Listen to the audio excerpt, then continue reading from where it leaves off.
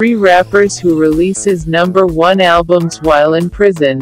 This video talk about 3 American rappers who recorded and dropped #1 trending albums while locked up in prison. 1. Tupac.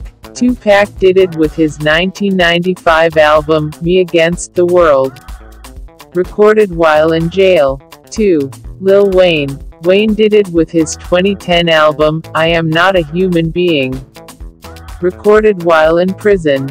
3. NBA Youngboy. In 2021, 21-year-old rapper and father of 8 children #NBA Youngboy becomes the 3rd artist ever to have a #1 album, Sincerely, Kentrell, while locked up in prison. The funny part is that these albums trended and sold more than that of those who aren't in jail. Very funny.